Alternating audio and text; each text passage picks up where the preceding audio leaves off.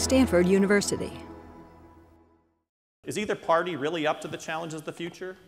Why should anyone feel that the Democrats or Republicans are the solution? Why not?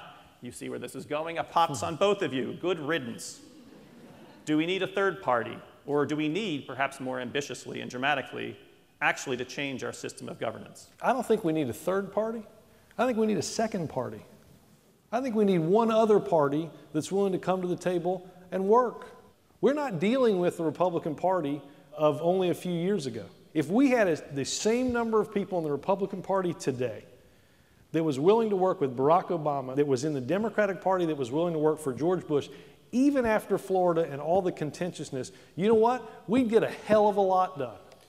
We cannot continue down this path of simply saying no, no, no, no, no as our problems get worse, then try to blame it all on somebody else as if you have no role and responsibility in how the hell we got there. The system is not supposed to be anything but gridlock unless you actually provide leadership aimed at providing compromise. And that means you've got to have an entitlement reform, not simply excoriate the advocates of entitlement reform. It means you've got to have a proposal for immigration reform, not merely promise that you're going to come up with one. And you've got to get your hands dirty.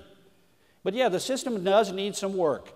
But it does not need whole-scale replacement. It needs the work of strong and patient leadership that says, I'm going to be an adult and I'm not going to get everything I want, and I'm going to work across party lines, and I'm going to actually get my hands dirty at it. Thank you. Thank you. For more, please visit us at stanford.edu.